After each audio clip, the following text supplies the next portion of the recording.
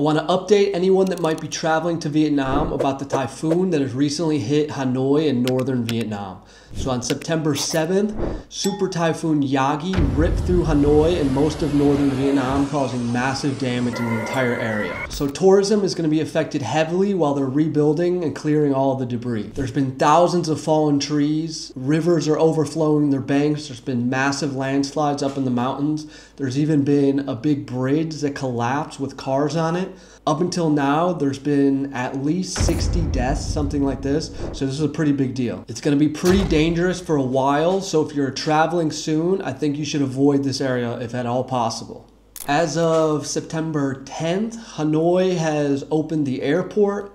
So it's possible to travel into Hanoi now. But in my opinion, you should try to hold off for a while.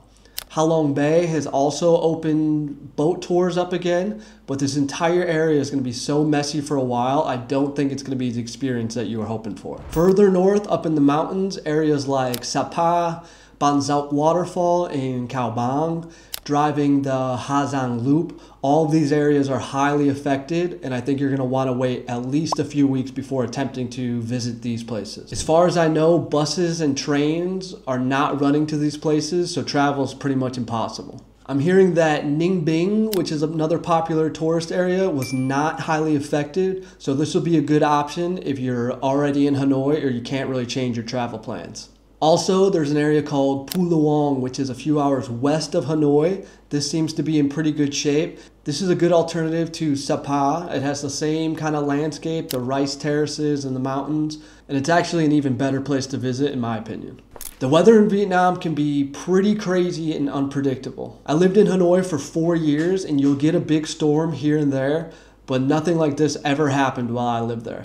I think that they're saying this is the biggest storm to ever hit northern Vietnam. It's almost rainy season here in Da Nang, and it's pretty common for a few weaker typhoons to hit central Vietnam in the later part of the year, but it's not common for typhoons to go inland and hit northern Vietnam the way this one has. So this is a pretty tricky situation because they're going to try to reopen tourism as quickly as possible. So there's a lot of people whose livelihood depends on foreign tourists coming in. But again, I have to recommend avoiding it for at least a few weeks because it's not going to be a good experience for you as a visitor, and it's possibly really dangerous.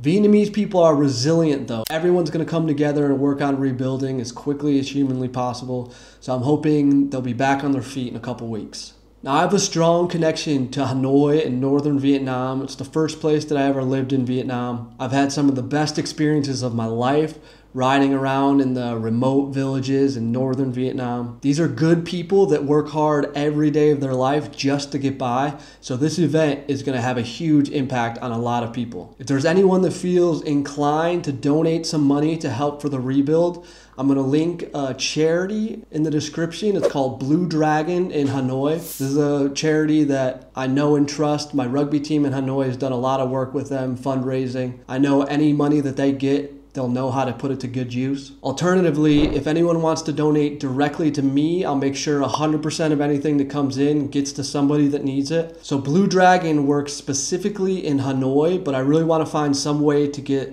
some money to the more remote regions in the countryside. I think they're going to need a lot of help. So I'll link my Ko-Fi page down below. Any small amount is going to go a long way. You can send a message saying that it's for the typhoon, but anything that comes in for the next couple of weeks, I'll make sure it's going to get to somebody that needs it.